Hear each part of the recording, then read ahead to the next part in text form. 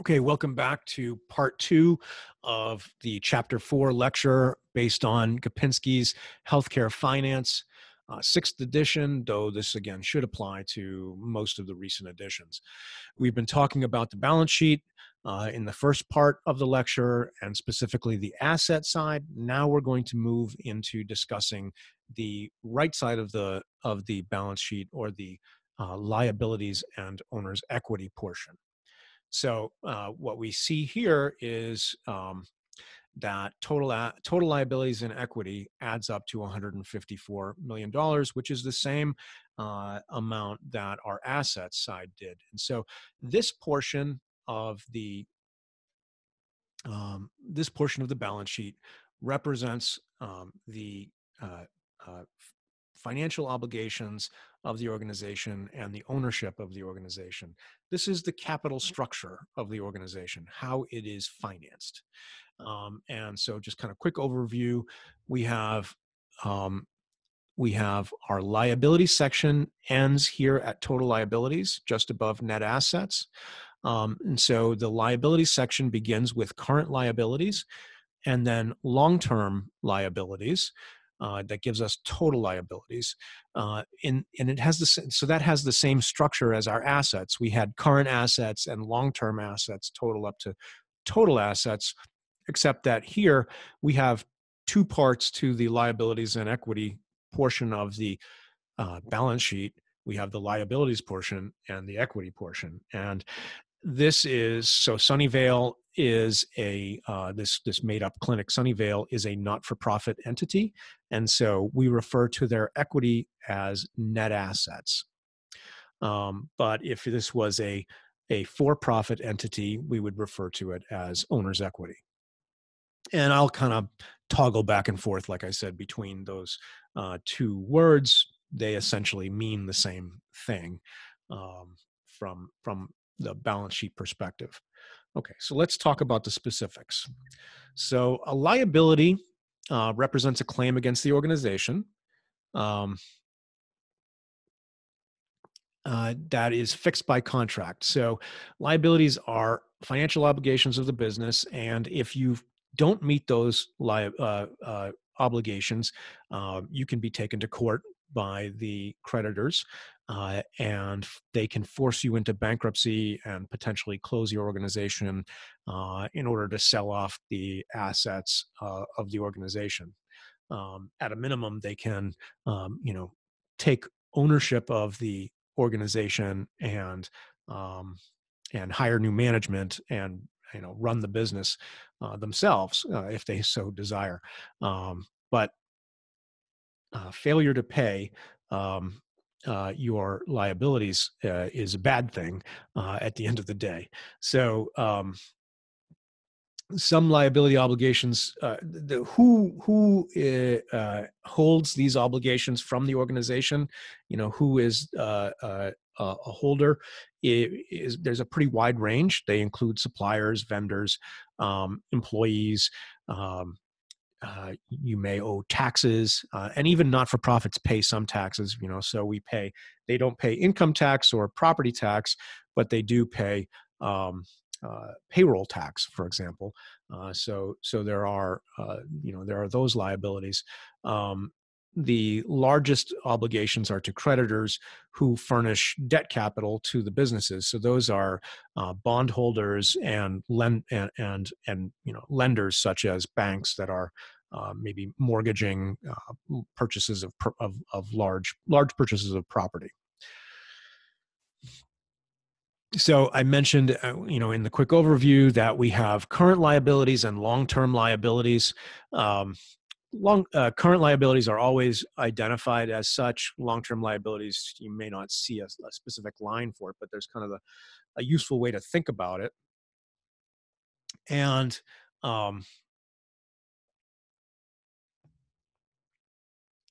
again, the definition between current and long-term is the same as it was for current and long-term assets, and that is the dividing point is an expectation of, rather than using it or converting it into cash within a year, which was the definition we used for current assets, current liabilities are going to be, we expect to have to pay those obligations within a year.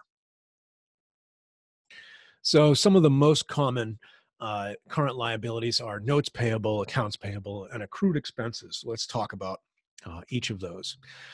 Notes payable are short-term debt obligations, typically bank loans.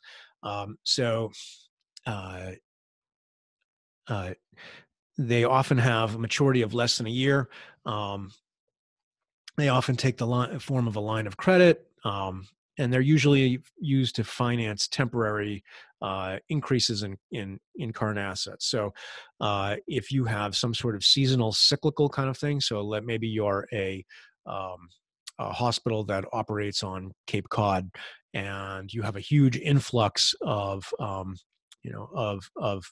users over the summer, and then it dies back during the winter when everybody goes home, and only the hardcore locals are left, and then your level of utilization drops off dramatically. You may need financing, short-term financing, to kind of help you through the long-term cycle. Excuse me, not the summer cycle, and then and then pay off those loans at the end of the summer. In the fall when everybody starts to leave, and then go back to normal operations. Um, but the key here is notes payable typically refer to short-term debt obligations. If they're typically less than a year, so it might be you get a 90-day loan. You can have notes payable that run longer than that, so they could be multi-year notes payable, in which case you're going to see um, uh, current portion of notes payable listed in the current assets, and long-term portion of notes payable listed in the long-term portion of, sorry, not assets, but liabilities. So you'll have, again, the current portion of notes payable will be listed in the current liabilities, and a long-term portion of the notes payable will be listed in the long-term assets if the notes run longer than a year. So if, let's say, you got a 3-year note, you'd have the portion that's due, the portion of the principal that is due in the first year, would be listed in the current liabilities. So let's say you took out a $30,000 note and on 3 years, and you're going to pay $10,000 back each year. The current portion of the notes payable would be $10,000, because that's the portion of the principal you're going to pay back this year. And then the long-term portion of the notes payable would be the $20,000 balance. Okay. But other short-term debt would be carried in the current liabilities if it's due or expected to be paid back in under a year. Accounts payable is another kind of credit, but this is typically not a formal the way that, say, a bank loan is. Instead, this is common. You'll see vendors sell organizations. You'll have a relationship with a vendor, and you go to buy a box of supplies. Let's say you place an order for $10,000 worth of supplies, and the vendor ships it to you. And upon receipt, you have terms of payment, say net 30. And what that means is you have to pay the $10,000 within 30 days. Once you've signed for the box of supplies, that $10,000 of supplies, or that $10,000 bill, is a payable for you, much the same way that an account receivable is a payable due to you. An account payable is one that you owe to somebody else. So they're kind of, they're on opposite sides of the balance sheet. One due to you, one you owe to somebody else. This is referred to as trade credit. So it's not bank credit, but in a sense, your vendors, when they offer you terms of, hey, we'll let you pay this within, we want you to just pay this within 30 days.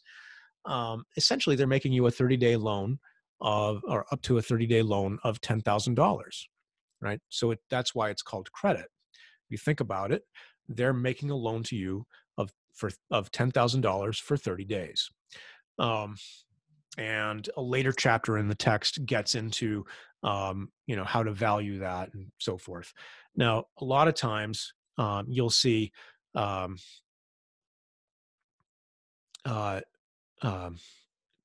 credit terms where there is a discount offered. So in that case, the terms might look something like 2/10 net 30. And what that 2/10 means is, if you pay us within 10 days, we'll give you a 2% discount on the purchase price. Otherwise, the net is due in 30 days.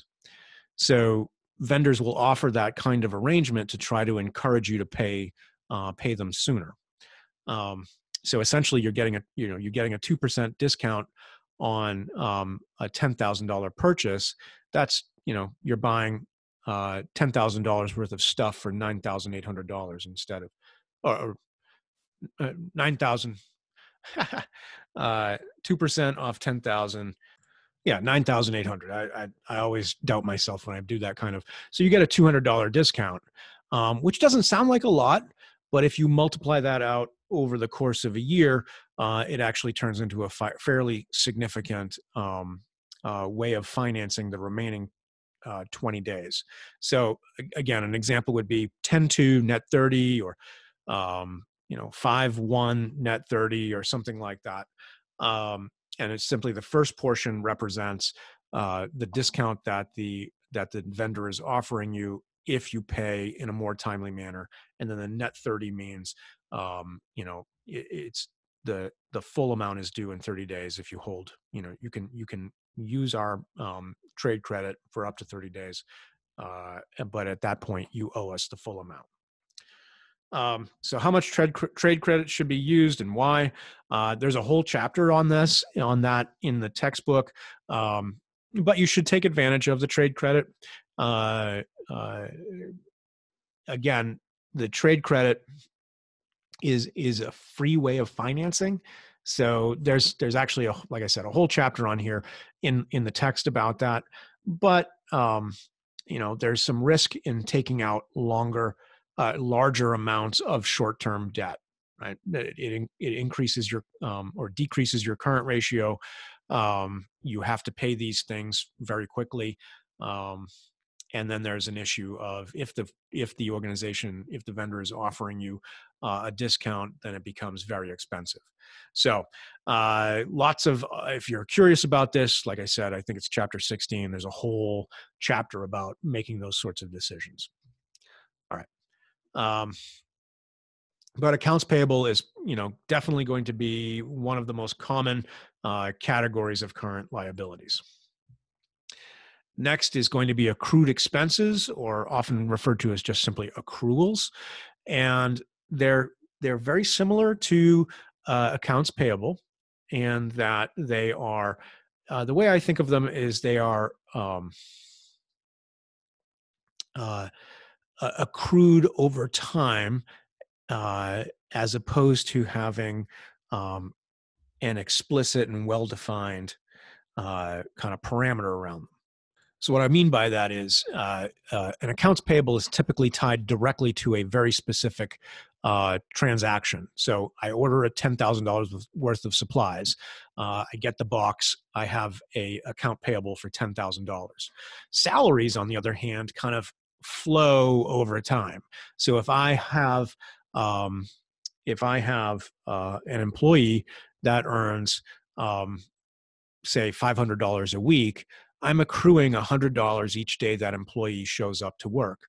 At the end of a 2-week pay period, let's assume they're on a 2-week pay period, I owe them $1,000, right? $100 a day for 10 days.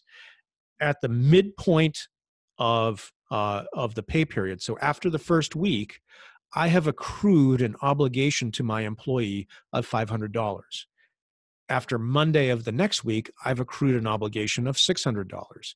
After Tuesday, I've accrued an obligation of $700 and so forth until I get to Friday, at which point I've accrued the full $1,000. So this becomes important because remember, we talked about the balance sheet as a snapshot in time. And so if let's say my my organization runs on a calendar year, and the midpoint, the pay period for my employees has 1 week in December of the last week of December and the first week of January of the following calendar year. My employee, my $100 a day employee, would have accrued $500 worth of salary in, say, 2019, and then would continue to accrue another $500 in the first week of 2020. But because it's a snapshot in time, and I'm going to close out and take the snapshot on December 31st, I will have an accrued $500 of salaries that is due to my employee on December 31st. And I will, so I have this obligation that I have accrued as of December 31st. So that's what I will count there. Other examples I like to think of here would be things like um, utilities make a good one. Taxes accrue over time. Interest payments accrue over time. So if you're, again, the accrual is really the result of the fact that the balance sheet is a snapshot in time, and it cuts off. It doesn't necessarily cut off, say, at the end of a pay period or at the point at which you actually calculate the amount of taxes due to the government, or the point at which your payment to the government is due, so forth. So that's why these things accrue. And again, the difference between accruals and accounts payable is kind of a little nebulous, but it is, I think the most useful way to think about it is, again, an accounts payable has a clear kind of well-defined transaction associated with it, whereas an accrual is something that is accumulating over time. And so each day you accumulate more of an obligation. Okay. So that makes up, those sections make up the current portion, the current liabilities. Now we're going to shift to the long-term portion of liabilities, and the most common one is long-term debt. And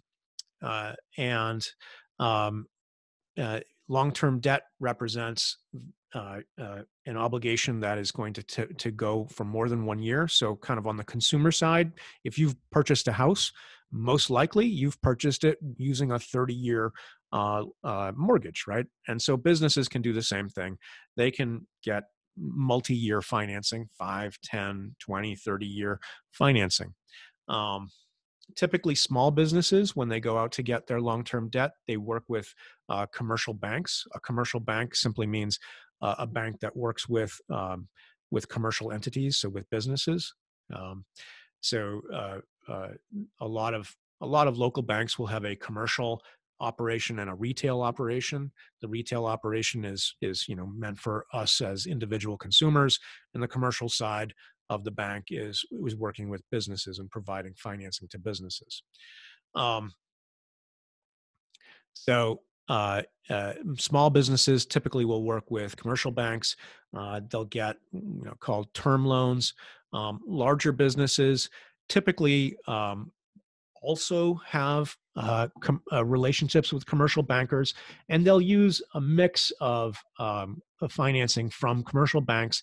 But if you're a large enough business, so a community hospital is typically large enough, you may also be able to issue bonds, which are basically loans that you sell to the marketplace. So instead of borrowing from a bank and a specific banker, instead you work with an investment bank, which is different from a commercial bank. And an investment banker helps organize the sale of bonds. So private investors, or well, investors, not necessarily just private investors, but investors purchase bonds from your organization, and then those bonds become obligations to those investors, and you pay the investors directly. That's a complicated concept, and again, there's a whole other chapter on bonds later in the textbook that we'll get to later. But either way, this information is noted in the financial statements, and then typically there are, so there's kind of like a summary line on the balance sheet, and then I talked before about having notes on the balance sheet. Those notes would explain the different ways that the long-term debt is organized. Okay, so that basically concludes the liabilities portion of the liabilities and owner's equity side of the balance sheet. So we have the two parts have to add up together. So the liabilities and the equity have to add up to the total assets, right? So we're showing our identity here at the bottom of the screen. Equity equals total assets minus total liabilities, which is just simply rearranged from total assets equals equity plus total liabilities. And that's kind of why we use the phrase net assets for not-for-profits. Is we have our total assets. So, let's imagine a community hospital. Its total assets is, its building and all the property inside the building, the accounts receivable, all the cash they have in the bank. So that's all their assets, right? And then maybe they've issued bonds, and maybe they have some other loans, and they owe their employees. They've got some accrued salaries to their employees and so forth. And that's all their liabilities. So the net of the assets, so the assets minus the total liabilities, nets out to net assets. And I find this phrasing awkward because a lot of my students want to take, when I tell them, hey, you've got this much net assets, they want to treat net assets as if they're assets instead of simply a statement of the owner's equity. So remember that net assets are not assets. They're actually simply a statement of how much, what portion of the assets are owned outright by the organization. So equity, more generally, equity is the non-liability claims against a business's assets. So for an investor-owned business, that's the amount, the equity is the amount of owner-supplied financing, as well as kind of it's the amount of owner-supplied financing, whether that's in the form of original contributions by the owners to the business in the form of common stock, or if it is the amount of money, the amount of profit that the owners have left in the business instead of pulling out as dividends. For a not-for-profit business, the equity account is the amount of capital supplied by the community. And so this may have been in the form of donations at the beginning. So when the hospital's first being founded, it could be the result of large gifts from wealthy members of the community, and then added to that is any profit that the hospital earns year after year is all retained. Remember, we talked about that. Not-for-profit entities have a non-distribution constraint, which means they can't distribute any of their profits because to shareholders, because there are no shareholders, right? So the sources of capital for a not-for-profit business are donations from the community, as well as earnings, profits that the not-for-profit business earns over time that they then retain.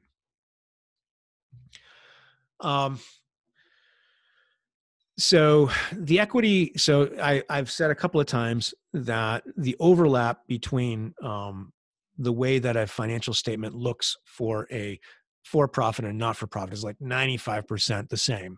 This is one area where things look different. So we're going to look at the way a not-for-profit accounts for its equity, as well as the way that a for-profit accounts for its equity. And then I have that same hospital's actual example of their liabilities and net assets statement, and you'll be able to see how they list their net assets. So from a for-profit equity section, a very, very simple one, because there are actually other categories of stock and other things to document, but a very simple for-profit entity would have two broad categories of equity. The first is common stock, and that represents the amount of money contributed by investors to the organization. So this is money contributed, so given by the investors to the organization. So if this was, let's say this is a imaging center started by 3 radiologists. If each of them contributed $3 million, they would have $9 million in common stock, right? So that's 3 times 3 is 9.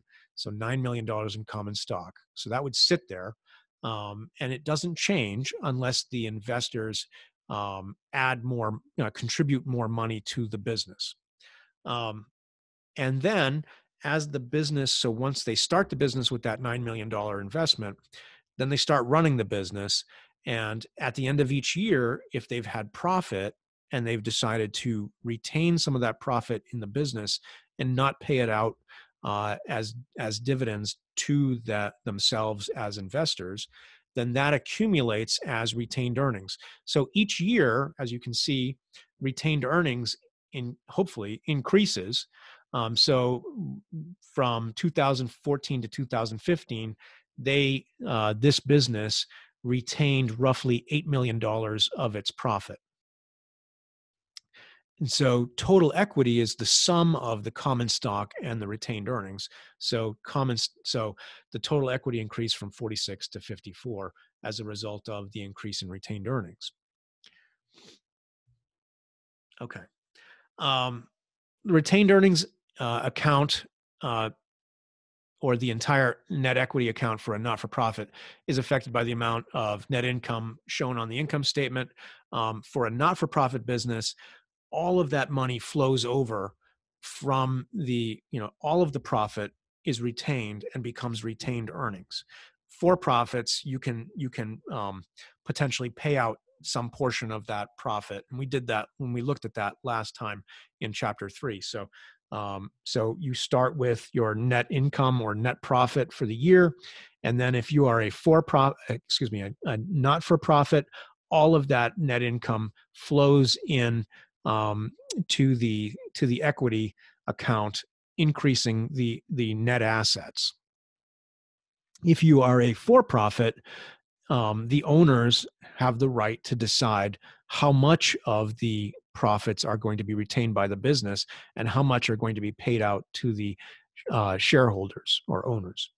And so the remainder that is left to the business is called retained earnings. Okay, so the right side of the balance sheet shows the mix of debt and equity financing. And so when you hear the phrase capital structure, what we're simply talking about is how much debt and how much equity does an organization have.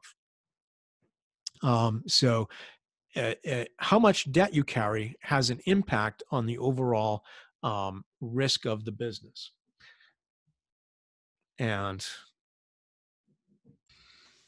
I like to draw the reference to the movie Goodfellas and Joe Pesci. And there's a part of the movie where a restaurant owner is having trouble meeting his bills, and so he takes out a loan from Joe Pesci, who's playing a gangster, and the problem for the restaurant owners, he's still having cash flow issues. He's having but once he can't pay Joe Pesci just starts coming in and taking stuff out of the restaurant, and then ultimately burns the restaurant down. It's a great little segment um, on capital structure. So if you get a chance to YouTube that, there's some colorful language in the scenes, but I think it illustrates it well. It illustrates the idea of risk, right? So the more debt you take out, the more financial risk you have. And the reason you have that the reason that's financial risk is if you take out a loan, the bank expects you to pay the loan, on a monthly basis. They expect you to pay the interest, or potentially, if it's a mortgage, the interest and principal portions at the end of each month. And if you fail to do so, you're in default, and the bank can take you to court and can potentially push you and force you into bankruptcy, and then start taking your assets, just like Joe Pesci did. Though they probably won't burn your building down. So there are different measures of financial risk, but basically, the more debt you carry, the more fixed liabilities you have. The more fixed payments you have every month or every quarter, or whatever the payment arrangement is.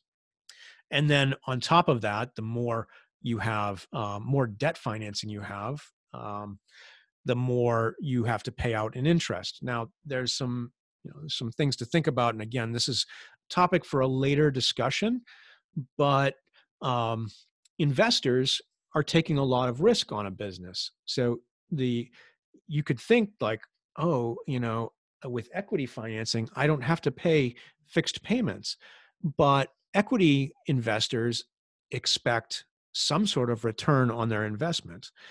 They're, as opposed to, this is not a donation, right? This is when we're talking about a for-profit company, talking about equity investors.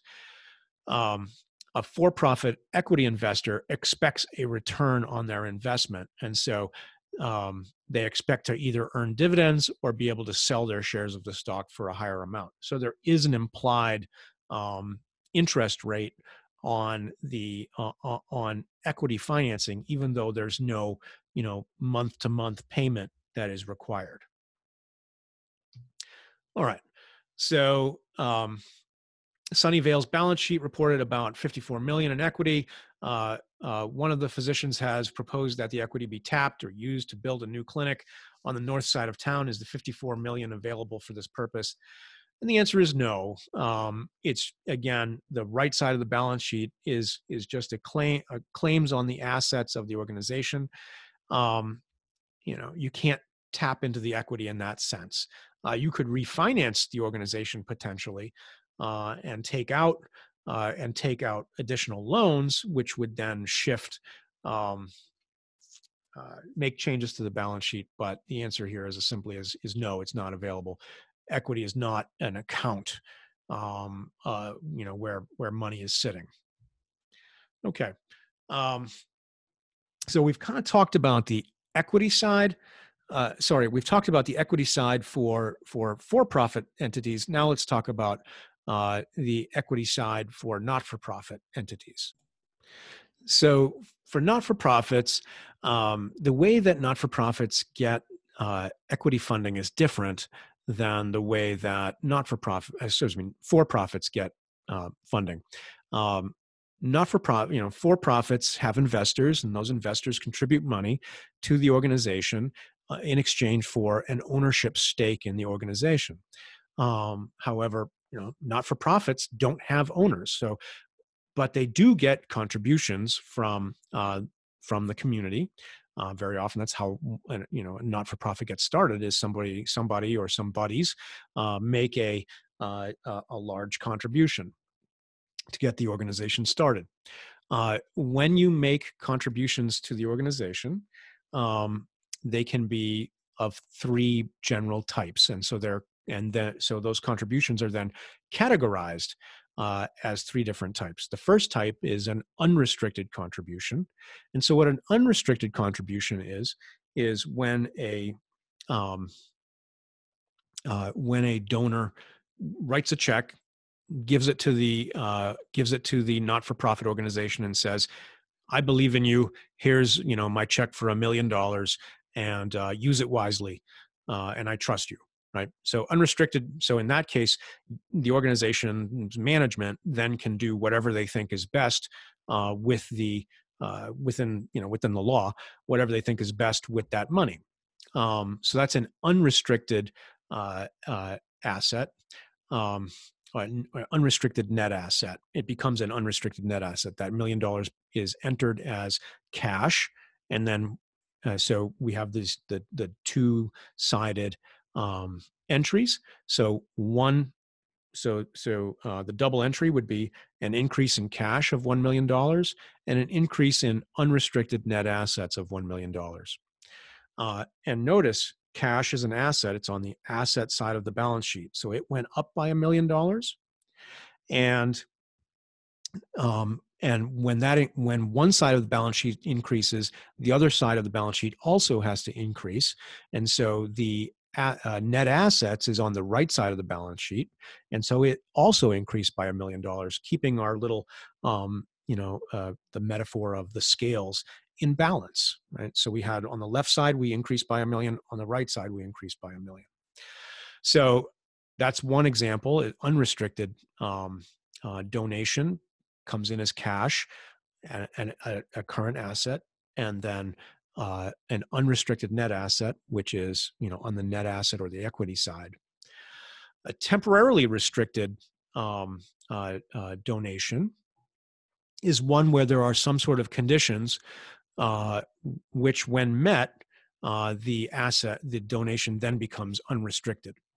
So an example of this would be, me with my many, many millions of dollars that I've earned in government service. When I die, I donate, $1 million to the hospital that of my choice. But I say, you can only use this $1 million for educational purposes. And so that's a temporary restriction. There's a condition on it.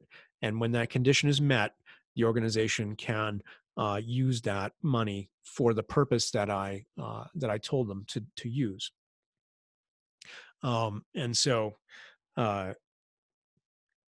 at the point at which the hospital is ready to, say, maybe build a simulation center or something like that, it taps into the donation that I made, and that donation then is released from temporary restriction, and the organization can use that money.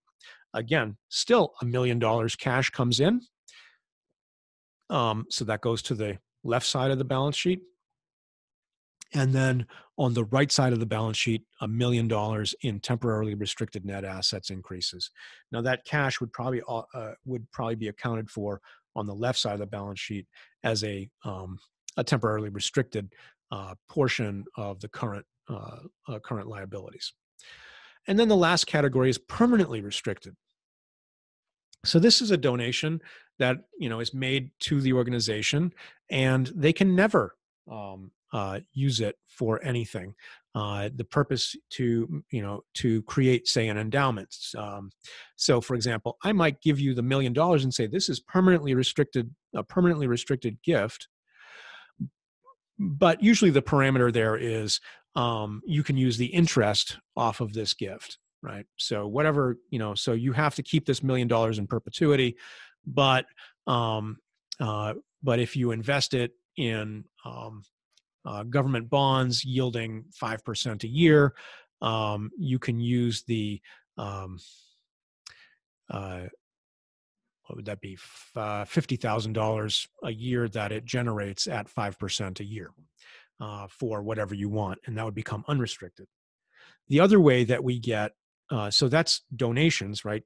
Contributions of capital to the organization. They can come in one of these three categories: an unrestricted gift, a temporarily restricted gift, which is basically like a gift with strings attached, or a permanently restricted gift.